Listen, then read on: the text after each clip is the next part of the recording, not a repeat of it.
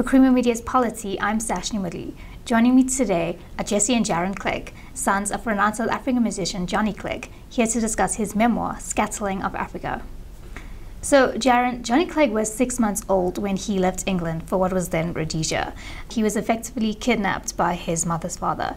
Can you briefly tell us about the part of his history, having a Jewish mother and a Christian father? Yeah, so he was effectively kidnapped at a very young age because, Harry wanted to maintain his Jewish heritage with the idea that he would grow up and he would be bar mitzvahed, and that Christianity wouldn't come into it at all. So, and in fact, it didn't really at all in his life, because he never got to see his biological dad until he was 21, really, to really meet him. So yeah, his Jewish heritage was pretty much the only thing he had in his life until he discovered, Zulu culture and other things. And it's kind of ironic because he ended up making friends with Charlie and Zila, and he went on this huge cultural journey, and he ended up not even getting bar mitzvah. He kind of rejected it, and he just went all into self-discovery and connecting with the Zulu culture. Jesse, your dad writes about joining the Zulu migrant worker culture, and he says that it wasn't a personal statement against apartheid. What fascinated him about the migrant culture? Well, I think, related to the previous question, like if you read about his early childhood, you see that it was very unconventional and it was quite chaotic, and he had these liminal father figures that kind of arrived and then left in his life, and some of them let him down. And his mom also had a lot of her own personal challenges, and I think that there was a gap in his childhood in terms of what his experiences were and what his influences were.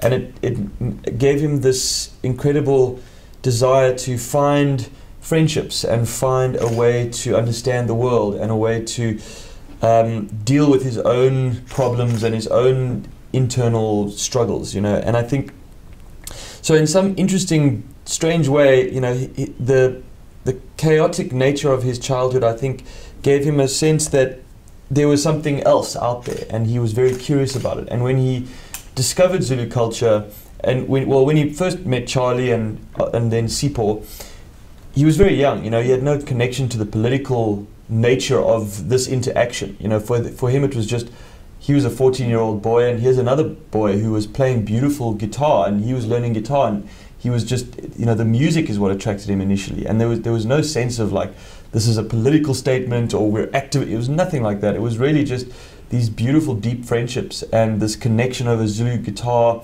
music and this newfound capacity for self-expression.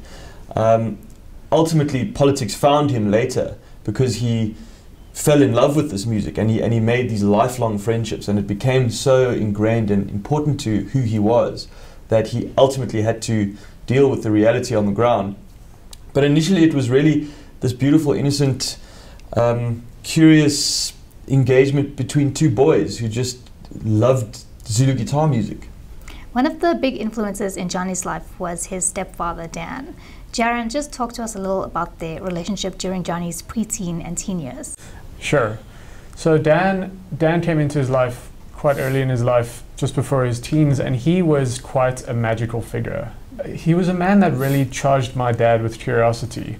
He kind of would take him on some really strange journeys and adventures. He was a journalist. So he himself, Dan, was very curious about the world and always wanted to kind of dive deeper. So he was someone who was pivotal in kind of giving my dad this idea that, there were doorways that you could go into to find out more about different avenues of culture. And there's quite an amazing story that comes to mind. Is he took my dad UFO hunting at a young age, like on the outskirts of Pretoria, like going on this wild UFO hunting journey. And that's something that as a kid you're like, what is this? Like what world are we living in? And so it gave my dad he gave my dad this a paternal kind of father figure, and he also gave my dad the questions to pose on the world, and also taught him karate and gave him the beginnings of what were these kind of very masculine values that my dad further journeyed into in Zulu culture. So he was a very important father figure who ultimately kind of disappeared and left quite a major void in my dad's life, and that's something that also charged my dad to search for something more, and it was all part of this journey of stumbling into the Zulu culture. Another influence, and you mentioned him earlier, Jesse, was Charlie Mzila, and he introduced your dad to Zulu music and Zulu war dancing, and this in turn influenced his identity. Just talk to us a bit about that. Charlie was the first real rural Zulu that my dad met, who had a really deep understanding of Zulu culture. He was a traditional Zulu, and he initially was his guitar teacher. My dad bumped into him outside a cafe and heard him playing this beautiful Maskanda Zulu guitar and asked him to teach him. And from that point onwards, he would go to his staff quarters in an apartment building. He was a cleaner there, and my dad would learn guitar from him. And over the years, this grew into a really deep friendship, ultimately a lifelong friendship. Charlie still lives with us. He's in his 70s now, and he's like family to us. And Charlie's brother is actually the one who introduced my dad to Sipho. And my dad became close to his family, and he also introduced him to the dance and the symbolism and the philosophical grounding of traditional Zulu culture at a very early age. And I think that he was like really the first Zulu who was incredibly generous and had a sense of my dad's honesty and curiosity, and that this was a genuine love, that it wasn't someone who was just a tourist in this culture. This is someone who actually had a very deep connection, and it's such an amazing thing to see in that moment in history. These two boys just having this recognition of one another. Despite the historical backdrop, it's just amazing that that the power of human connection can just go beyond whatever historical or racial or cultural differences. When two people really see each other, it can last a lifetime. There was actually a ceremony in which your dad was declared a real Zulu. Jaron, just unpack that trip to KZN for us. Yeah, that was a profound journey for my dad. The first time he went to Zululand, whenever my dad would speak to us, he would always give us an idea that it was kind of hard to get to Zululand, but we never really realized that the motions that you'd have to go through. Sipho hustling to get him a ticket on a blacks only bus, and how perplexed the bus driver would be. Like, why is this kid here? But it was a profound journey and moment for my dad to realize that he was fully embraced by Sipho and was inducted into his clan, and it charged my dad with a welcoming kind of energy to further understand and dive deeper into the Zulu culture. I mean, it's a wild story. I mean, the police showed up. He really had to, there was a lot of explaining to be done, but it is he got out of a lot of those situations just showing his profound and deep understanding and respect for the culture, and also, I think it shows how musically he was able to make that crossing, because it started with music, just with a pure musical connection with Sipho, and it ended up, allowing him to really further dive into the culture. So yeah, it's a wonderful story, and I would suggest everybody go to Zululand. Go around that Tugela River Valley, and you'll see for yourself how absolutely spectacular and beautiful it is, and how it's a doorway into this other world. Your father disputes the assumption that politics was the motivation behind the formation of Juluka, and rather he says that Juluka was a concept. What did he mean by a concept? I think similarly to the first time he met Charlie, there was this love of the music, and my dad initially was learning Spanish guitar and classical guitar, and he always had a love for Irish folk music, and you know, his mom was a jazz singer, so he had a lot of Western musical influences in his life. He was in that world. But when he found Zulu culture and when Zulu music and he heard it for the first time, he was completely blown away. And it's a completely unique style globally in terms of guitar playing. It's absolutely incredible. I mean, they retune the guitar. The finger picking style is completely unique to Zulu guitar. Like Maskanda guitar is one of the most unique guitar playing styles in the world.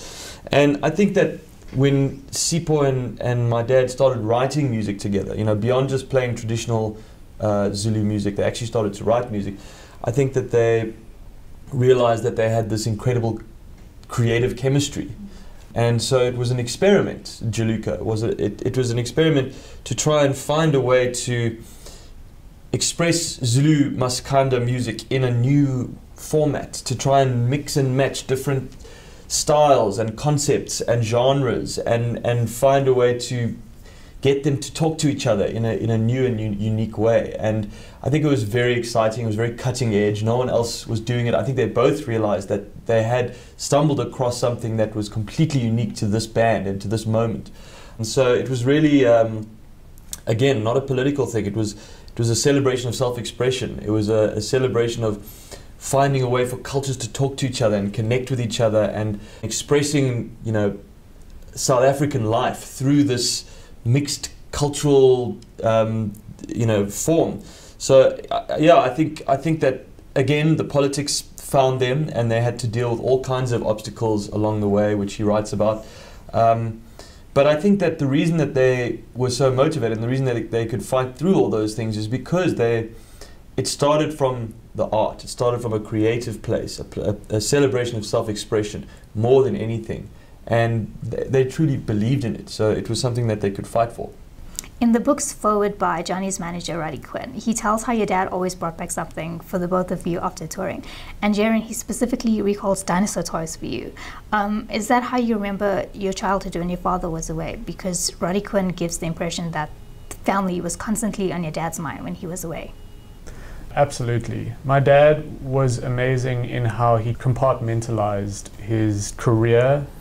I mean, it's hugely compartmentalized, and his family was this priority. And at the end of the day, you know, you go out, everyone has their own idea, but you know, for my dad, he's going out on tour, he's really connecting with people, he's having a great time, and at the end of the day, he's doing it because he wants to, you know, he wants to take care of his family, and he wants an amazing life for his family. And he made it incredibly clear to us that we were his priority, because as much as we could, he would bring us on tour, and he always was open and vulnerable with us about that, saying, you know, when we were somewhere in some ungodly location, you know, like wherever, Eastern Europe or something, you know, we'd be having a happy moment, and he'd say, I love my family. You know, he would say it to us, and he would always make it clear that was at the end of the day, that was what he loved. And yeah, he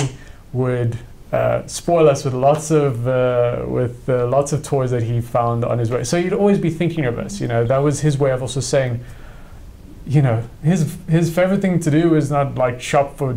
Well, he loved shopping for jackets and stuff for touring, but he loved shopping for us and, you know, getting us things and thinking of us. And it was his way of saying that, you know, I really missed you guys, and this, you know, I've spent a lot of my time and my touring money getting you guys some dinosaur toys. So, you know. Johnny writes that he has never seen himself as a guitarist, and there is a story in the book where another guitarist asked him where his effects rack is, and he kind of just smiles to himself.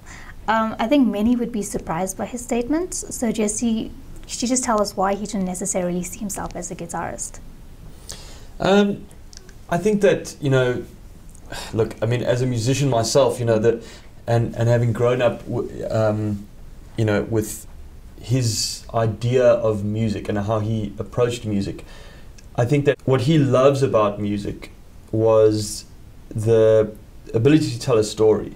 You know, the ability to make observations about life, to write lyrics and melody over chords and express something that can't be expressed just through poetry or just through instrumental music. It's the combination of storytelling and music that combines to make something really special and really express something unique. And he always said that the hardest song to write is a simple song, because it captures something profound in the simplest, most easily digestible way that anyone can relate to immediately, no matter what your background is. And there's something that gets lost when music becomes too technical or too theoretical. He never, you know, when I was starting to get into music, he kind of discouraged me from learning too much music theory or learning scales or getting too deep into the technical side of music. You know, for him, he always encouraged me to write songs. You know, to think about your life and use this as a tool, because even if you don't become a musician, it's such an amazing tool to be able to express yourself and to have a tool to communicate who you are. And so I think that, you know, there are musicians that go very deep into the technical side of it, and I think for him that was not his preference, it wasn't his goal. I think he wanted to tell stories, and he knew that getting lost in technicality and getting lost in key signatures and time signatures and the theory and all the music can be quite a mathematical endeavor when you get deep into it, and there's something so human about just playing with just your ear, you know, playing music based on what you feel and what your ear wants to hear. You know, it keeps you close to your heart, you know. And I think that was for him something that was something that he loved to focus on as a musician.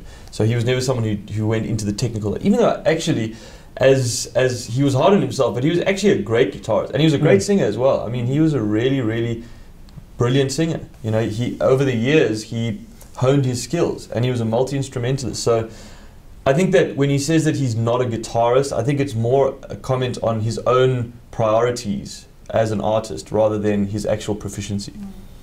As much as he says in the book that he wasn't political, your father does write with extreme clarity about the apartheid era and what it was like for people of color during this time.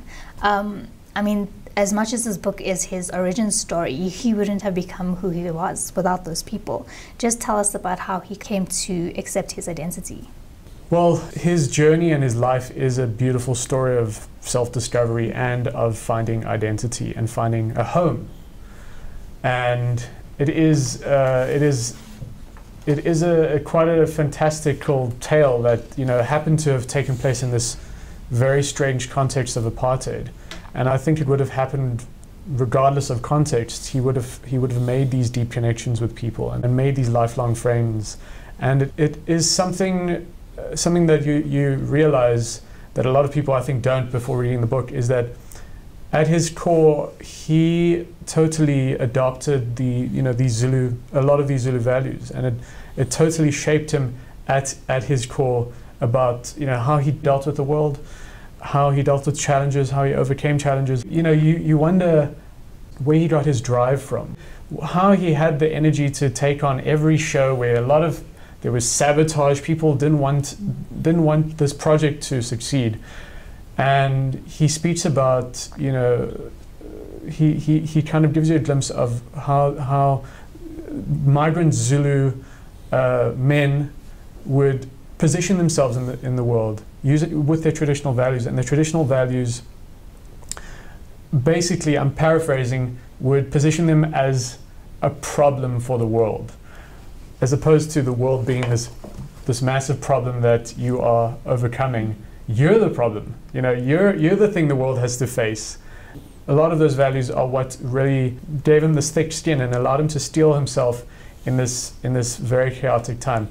And, you know, he was even in his last years of battling the disease, we really saw how his core identity really shone through. He wouldn't be doing the traditional ways of dealing with these things. He would fall to his Zulu beliefs and his values of fighting this challenge, and he would go out and he'd do something called a gear, which is a Zulu banishing dance, to kind of banish and to reset, you know, your core self So when he'd just done chemo, he would go out and he'd really see if he could dance still, and that's something that made us realize that this was something profoundly definitive for him in his life, and that made us realize that was he had found his home in that, in a profound way, in the Zulu culture and in those values.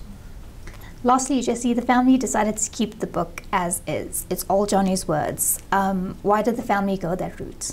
I think we just wanted to honor his voice and honor the story that he wanted to tell. We didn't want anyone speaking for him, and I don't think it was not incomplete in terms of what he wanted to say, and he always wanted it to end with the end of Juluka. It was his early years. That was the concept of the book. So it wasn't incomplete in that sense in terms of the scope, but I think that he may have wanted to add more, or he may have remembered more stuff if he had had another chance to have go through the book again. Unfortunately, he ran out of time, but he had been working really hard on it for multiple years, and so we wanted to honor the work that he had done. We thought that it was beautiful, and it was a beautiful document to celebrate. Firstly, his life, and just memorialize it, and also it's just an amazing vision of South Africa. It's a history of South Africa in such a specific time and moment and place in history, from his perspective, which is also so unique, and the experiences that he was having in that context were just so beautiful and profound. We just felt like we wanted to honor the work that he had put in by sharing it with everyone, and I think that the response has just been so amazing. We feel huge gratitude that everyone read it and had this beautiful connection to it. So it's always difficult when someone passes away and they leave work behind, and you don't know what the intention should be, but we know that he wrote it with the intention of releasing it. He worked really hard on it. He finished it in the sense of he wanted it to begin in one place and end in another place. And the only thing that we really felt strongly about was that no one should speak for him. No one should try and write in his voice. No one should